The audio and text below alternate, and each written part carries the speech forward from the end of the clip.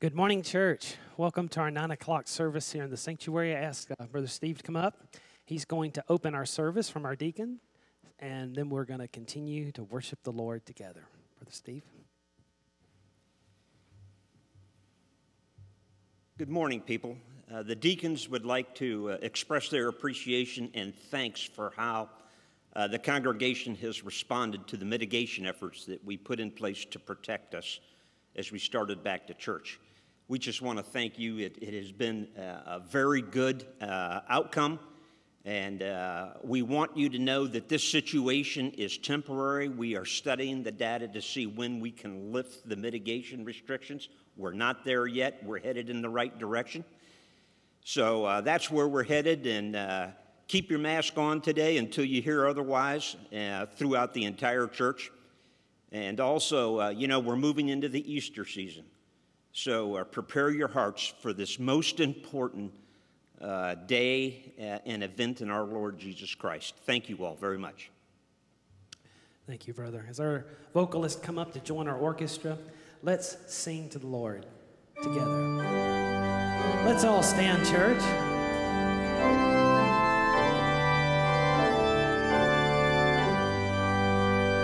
All together.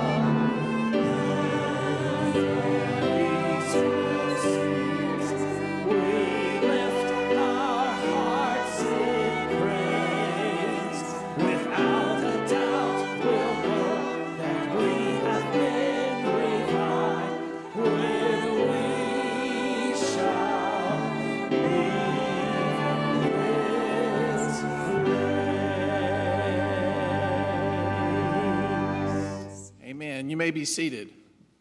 Well, good morning.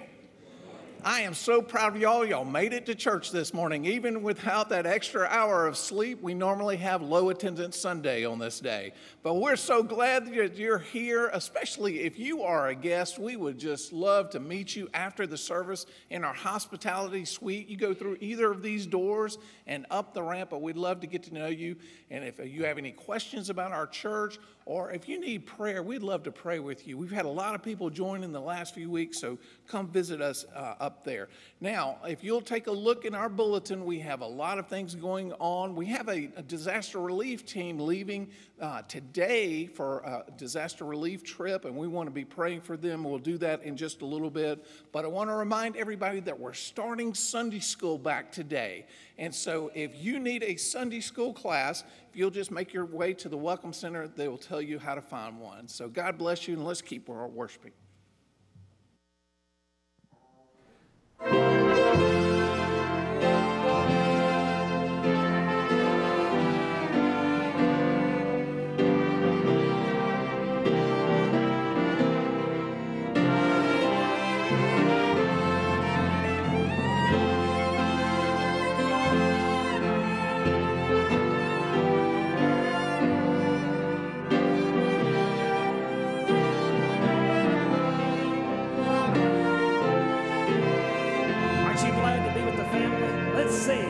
I'm so glad I'm a part of the family of God. I've been washed in the fountain and cleansed by His blood. Join heirs with Jesus as we travel this sun. For I'm part of the family of God.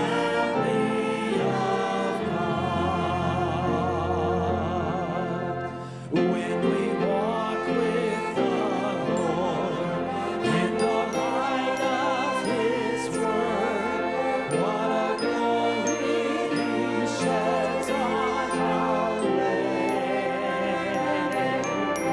While we do His good will, He abides with us still, and with all who will trust and obey.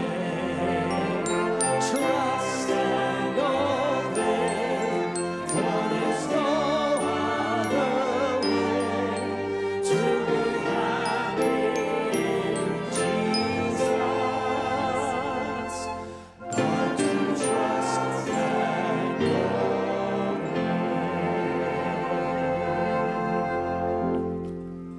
It's the only way, church. We trust Him with all our heart, and we obey everything He says. Amen? That's how we have joy and peace in life. We're going to read through Psalm 86 together this morning. When you see the words on the screen, I ask that you read them loud and with confidence as we read God's word together, church. Hear me, Lord. Answer me, for I am poor and needy. Guard my life, for I am faithful to you. Save your servant who trusts in you. You are my God. Have mercy on me, Lord, for I call to you all day long. You, Lord, are forgiving and good, abounding in love to all who call to you. When I am in distress, I call to you because you answer me. Hear my prayer, Lord. Listen to my cry for mercy. Among the gods, there is none like you, Lord. No deeds can compare with yours. All the nations you have made will come and worship before you. Lord, they will bring glory to your name. For you are great and do marvelous deeds. You alone are God. Teach me your way, Lord, that I may rely on your faithfulness. Give me an undivided heart, that I may fear your name. I will praise you, Lord, my God, with all my heart. I will glorify your name forever. Let's worship the Lord and sing today. I worship you, Almighty God. There is none like you. I worship you, oh Prince of Peace. That is what I want to do.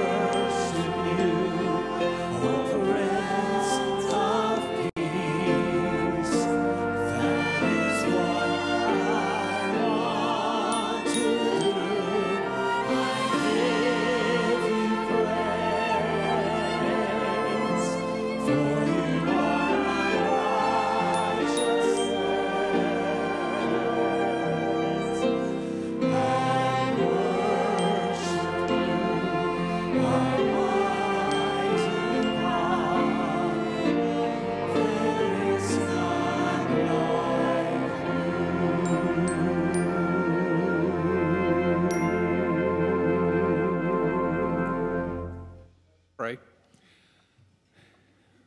Almighty God, we do worship you this morning, for there is none like you. Lord, we're so grateful to be in your house to worship today. Lord, to fellowship with other believers, brothers and sisters in Christ. Lord, to sing your praises. Lord, to hear from you in the word that you have us for today. Father, we don't take that for granted at all. Father, we're grateful for Sunday school starting back today and how important that is. I can't believe it's been over a year since we've been able to meet together like this, Father. Well, not a whole year, but Lord, you know what I mean. And Lord, I'm so grateful, Lord, for our missions trip, Lord, going out today. Father, just being able to go out and take the good news of the gospel. And Father, we just ask that you just speak to us today through your word. In Jesus' name, amen.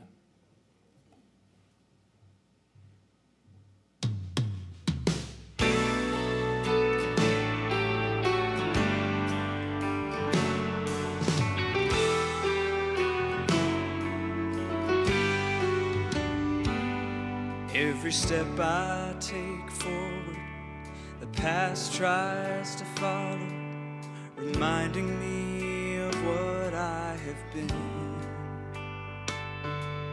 Mistakes and transgressions, those unlearned lessons I've gone through time and again. I know God can't recall what he's cast in the sea. That's easy for him, but so hard for me. But there'll come a day when I see him in glory, then I'll only recall Calvary's side of my story, where my sins were forgiven and my salvation was bought. Oh, what a moment when I can remember everything he forgot. I know he saved me, I know he forgave me, and the past is the past with him. But guilt reminds me to look behind me.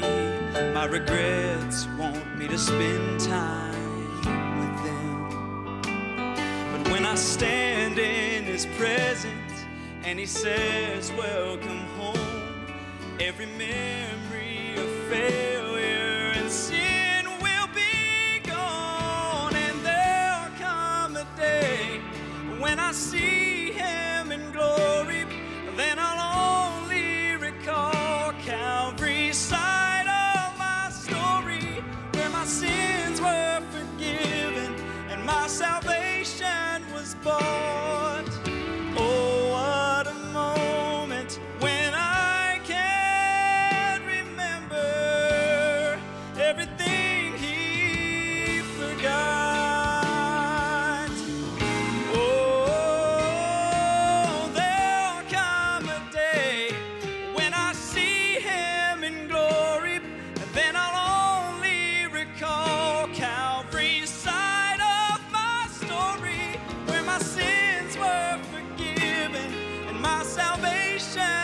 bought. Oh, what a moment when I can remember. Oh, what a moment when I can remember everything he forgot. Everything he forgot.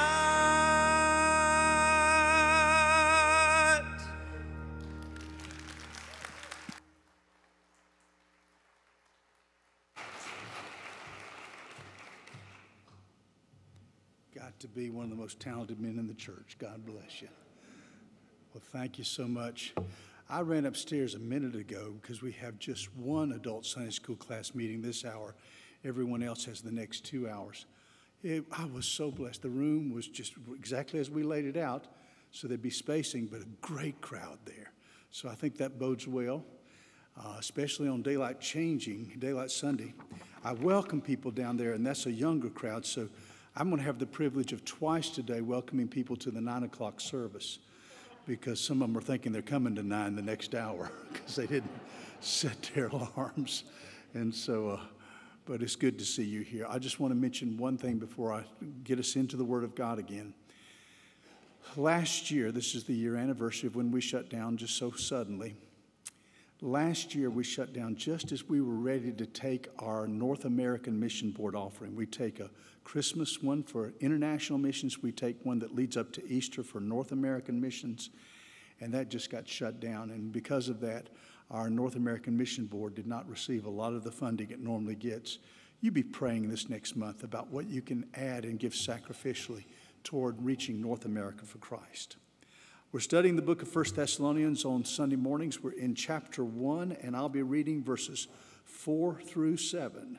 And I do welcome those listening on WHKP and those who are watching us online as well. 1 Thessalonians 1, 4 through 7. Excuse me. That's not it. Yes, it is. Here's my problem. I've already been working on the other one, the next one. All right. 1 Thessalonians 1, 4 through 7. We'll do it right after we remind each other of the gospel by quoting John 3:16 and join with Christians all over in praying the Lord's Prayer. For God so loved the world that he gave his only begotten Son, that whosoever believeth in him should not perish, but have everlasting life. Let's pray. Our Father, which art in heaven, hallowed be thy name. Thy kingdom come, thy will be done, on earth as it is in heaven. Give us this day our daily bread, and forgive us our trespasses, as we forgive those who trespass against us. Lead us not into temptation, but deliver us from evil. For thine is the kingdom and the power and the glory forever. Amen. 1 Thessalonians 1:4, knowing, beloved brethren, your election by God. For our gospel did not come to you in word only, but also in power and in the Holy Spirit and in much assurance, as you know what kind of men we were among you for your sake. You have become followers, other translations say imitators of us and of the Lord, having received the word in much affliction with the joy of the Holy Spirit, so that you became examples to all in Macedonia and Achaia who believe. When I read verse 4 and came across a word that puts terror in the heart of so many Christians, others were saying, finally, we're going to hear a sermon on the truth. It's the word election. That's a synonym for predestined. And basically what we have is that's one of the most divisive subjects in Christianity. It's one of the hottest subjects today. So I wanted to share with you, chase that rabbit down a little bit before I look at the subject of today's sermon. I want you to know that as I study the Bible, I'm convinced that the Bible teaches both predestination and free will. The Bible teaches both predestination and free will. I'll give you verses on each one. 2 Peter 3:9, the Lord is not willing that any should perish, but that all should come to repentance. God doesn't want a single soul to be lost. 2 Peter 3:9. Ephesians 1, verse 4, just as he chose us in him before the foundation of the world. So before he ever created the world, he picked me, but he doesn't want anybody to perish. So basically, what I look at that, I say, how in the world do you put those two together? Can I just make an observation? I think we need to recognize that God is bigger than our minds can put together. He's bigger than our systems of theology. The one thing I'd like to plead with those in the predestination camp, and the one thing I'd like to plead with those in the other camp is this. Would you at least both recognize that both sides have verses? I don't know how they fit together, but somehow they do, because if I could understand all there is to know about God, then God would be as small as my mind. Spurgeon said this. How do you reconcile, Cliff, you going to find a place there, brother? Thank you, sir. Thank you. Spurgeon said, how do you reconcile predestination and free will? And he said, you don't have to reconcile friends. They're both in the same Bible. Calvin said this. He said, the Bible is God's baby talk. In other words, God's so much bigger than what we can conceive that we've got to understand Him trying to explain Himself to us is like us as grandparents or parents trying to explain to our children. Not long ago, Karen and I went to see our children in Charlotte. They have two foster children. One of theirs is 5 years old, Jatari, and he's at the questioning stage. And he followed me like glue the whole time there. Why, Papa? Why, Papa? Why, Papa? Why? That'll bless you, won't it? I mean, how can you explain things to a 5-year-old? And sometimes I just say, you know, Jatari, you're just going to have to trust me on this, because you can't explain everything to a 5-year-old mind. There's some things beyond that mind. I preached this sermon on Thursday to the crowd that comes when I tape, and one of the ladies came up to me and said that she had told that to her grandchild, and said, I don't know. And the grandchild said, well, then ask your phone, Grandmama. Because you'll find out everything if you just ask your phone. Let me tell you what I do when it comes to predestination and free will. When I'm on a predestination verse, I go, amen. When I'm on a free will verse, I go, amen. I don't try to figure it out. I just amen them. But can I say this? Rather than trying to figure it out, I think what we ought to do is see how it impacts our life and see how it ought to bless us. Because basically, this is what it means when it calls us the elect, the predestined. What it means is that God picked you before you picked Him. What it means is that God made the first move. In 1903, there was a railroad camp in Tennessee. They were laying new lines. They were out in the middle of nowhere. The camp was filled with all men. All of those men were lonely. They longed to one day be married, but no candidates out there. And they heard that the man in charge of the camp, his sister who was single, was coming. Her name was Virginia. And so they knew that she would come and arrive where their tracks were being laid. And so every man in the camp that day took a good bath. They picked flowers. They were holding flowers. Many of them had gifts. They were standing there at the railroad tracks waiting to meet her. When she got off the train, she was on the arm of Ben Burrell. Ben Burrell was smart. He took off and went way down the line and got on the train first. And he had his gifts and his flowers, and he met her and he wooed her. And so she was on his arm when they got off, and they married and had 5 children in their lifetime. I can look back over my life and I can see how God went after me, how God pursued me. I believe God, in His providence, moved my family and I to Macon, Georgia, where Campus Crusade opened the very first high school ministry they'd ever opened. We were there for that. I believe God put it on the heart of that senior in high school that I talked about a week or so ago, who invited me to go to the Campus Crusade meetings. I felt the power of the Holy Spirit. In fact, I wrestled with God for months while I was going there. And I felt the pull of God until finally, after 4 months of wrestling with God, I gave in. I know that He made the first move. Other translations take this word, the elect, and they've, NIV, CSB, ESV, they have made this word chosen, knowing that you are chosen. So I'm going to focus on that particular translation of this word and talk about the fact that if you are a Christian, we are God's chosen ones. Now, let me tell you how that will bless us. I still haven't got to the sermon yet. I'm still in the introduction. Let me tell you how that ought to bless us, that we are chosen ones, that God picked us. Hey, folks, have you noticed it's open season on conservative Christians now? We are more and more being rejected by the world. We're the only religion you can really criticize. It's interesting to me that the Muslims get a free pass when what they believe about women, which should be considered repressive by many of the folks in the media, but they've been given a free pass. What they believe about homosexuality. If you're a Muslim in a Muslim majority country, you're going to be stoned to death if you're found to be that. And yet they're given a free pass. The only ones you're allowed to criticize are us Christians. But I think what God wants us to do, because I'm meeting Christians who are losing their jobs. I'm meeting Christians who are losing their friends because of their stand.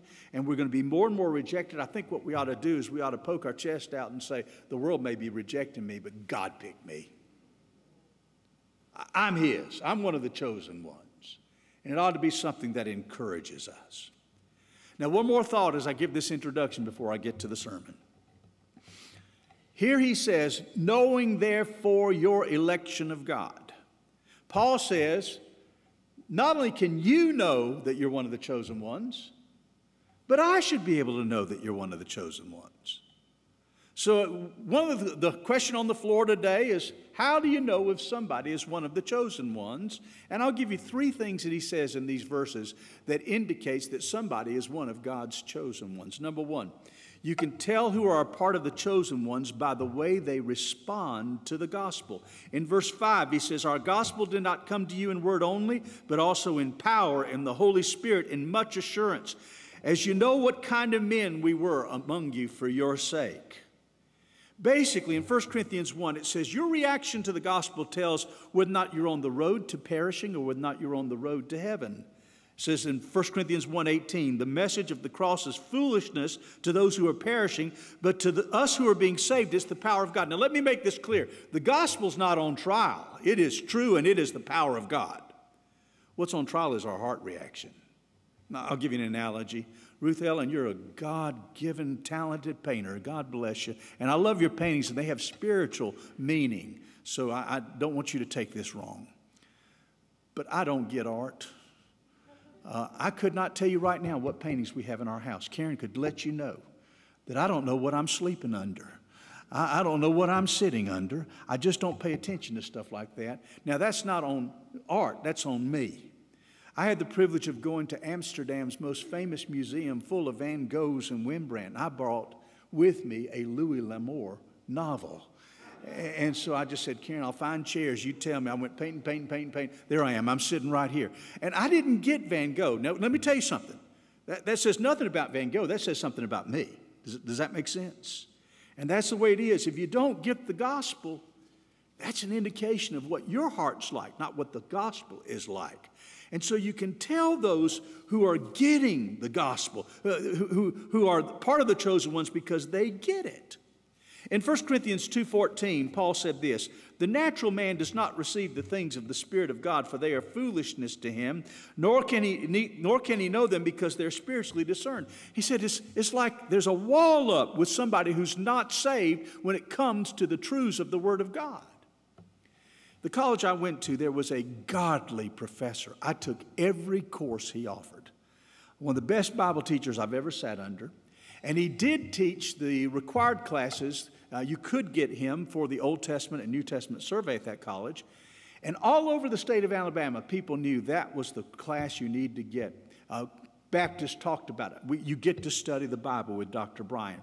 So there was a young girl who grew up in Baptist church all her life, went to Sanford, went to the class, and after every class, the students were saying, wow, wasn't that incredible? And she was thinking to herself, I barely stayed awake. I'm getting nothing. So halfway through the semester, she made an appointment with Dr. Bryan. And she said, Dr. Bryan, I don't understand it. All my classmates are excited. Everybody at home said, wait till you get to your class. I'm getting nothing out of it. He began to talk to her about her soul, and together they discovered she'd never been born again. So he led her to Christ. The end of the semester, she walked up to him and said, this is the greatest class I've ever been in, because God opened up her heart.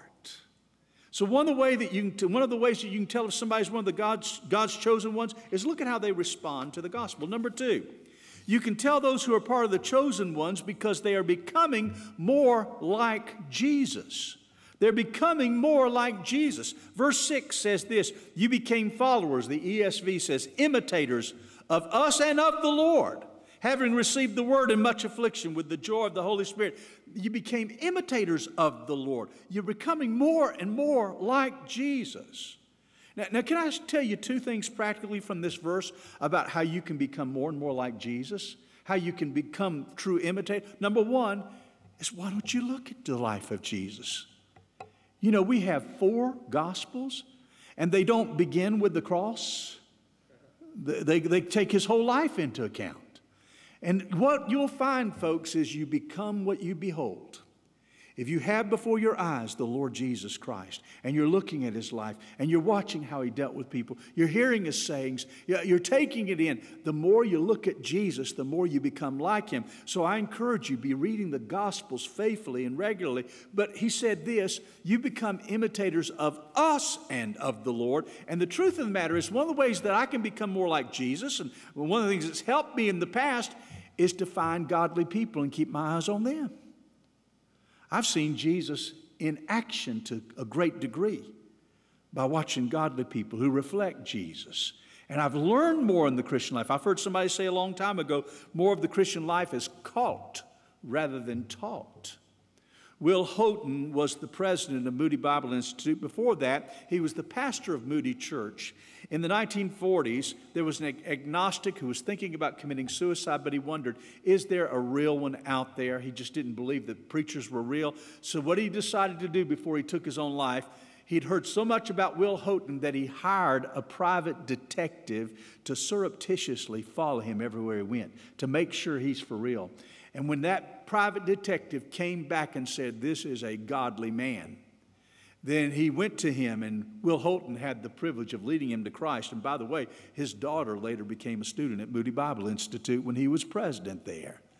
So how can you tell if somebody's one of God's chosen ones? They're becoming more like Jesus. But thirdly, how can you tell if somebody is one of God's chosen ones? You can tell who are a part of the chosen ones by the fact that they become an example for people to follow. Look at verse 7.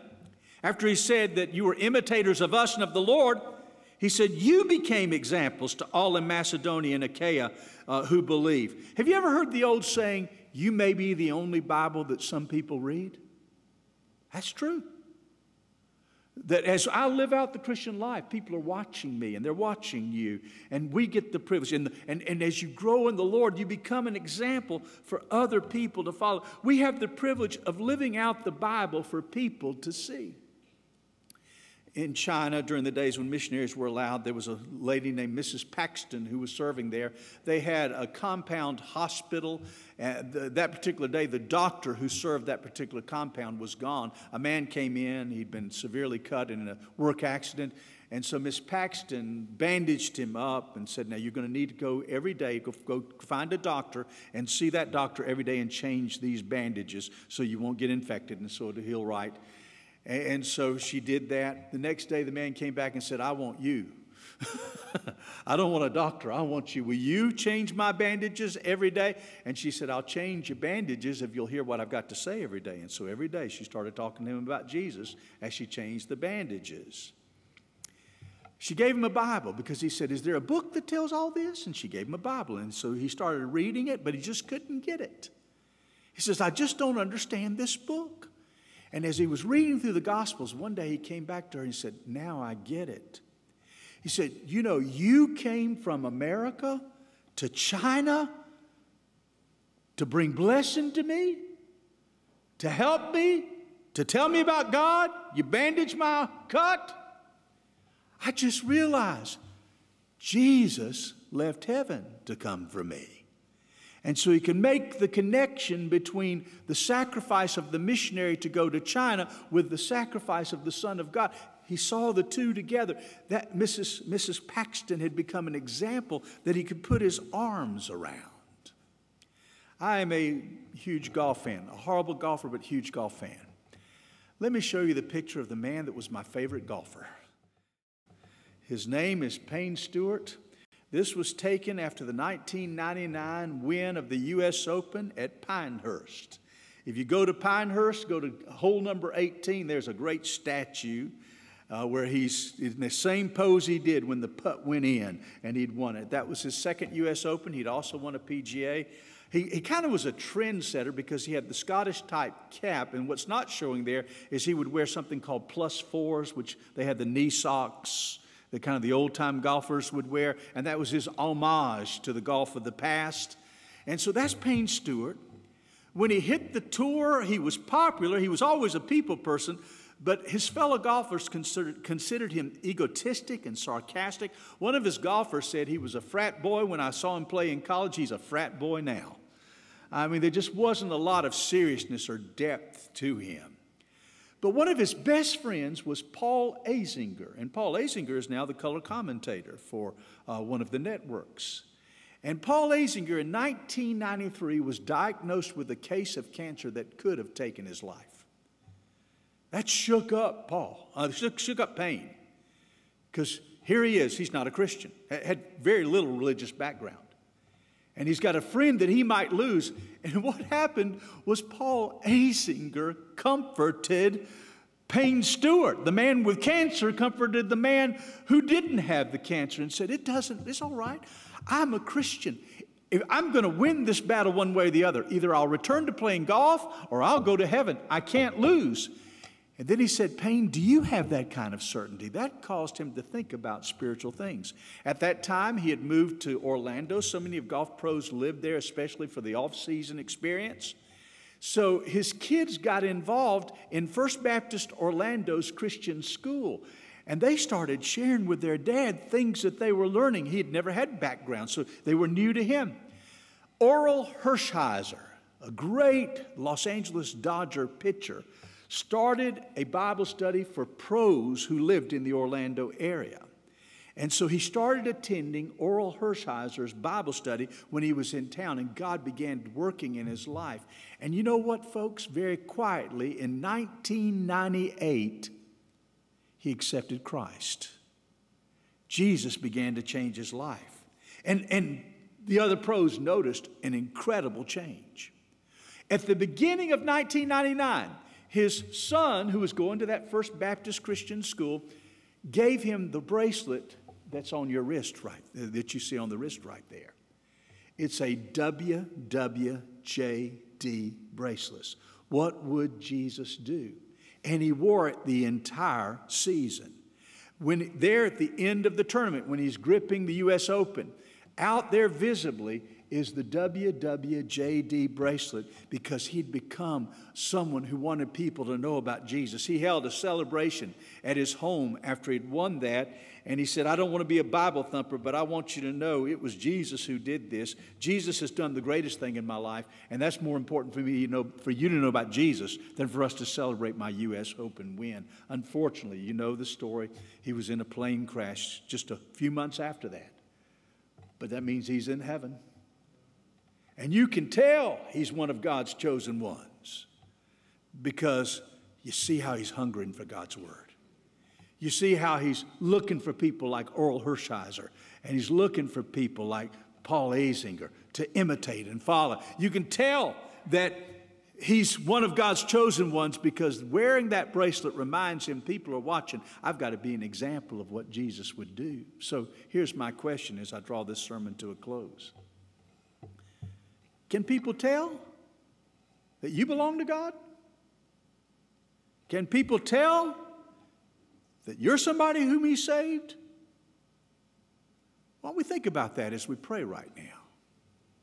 Lord, I pray right now that your Spirit would work in our hearts. I know for every saved person in this room, your Holy Spirit's pulling us to be a witness, pulling us to make a difference, so we just yield ourselves to you.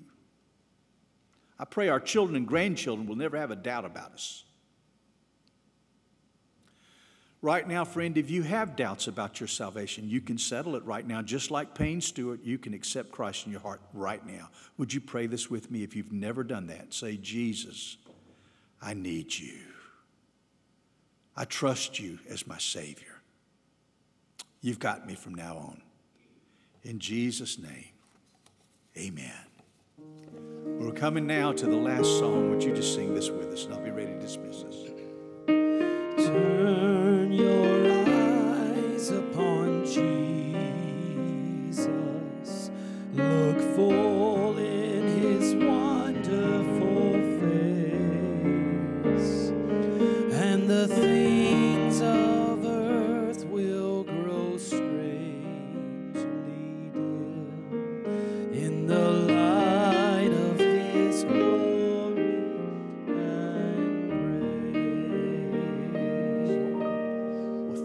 you so much for being here. God bless you. And I hope you've made plans to stay for Sunday school. That's happening over the next 2 hours. And I'm probably going to pop in and out a little bit. I know Dave will too, because we're just excited about seeing Sunday school begin again. Look forward to what God's going to do in the coming days. Now may the God of hope fill you with all joy and peace in believing, so that by the power of the Holy Spirit you may abound in hope. Amen.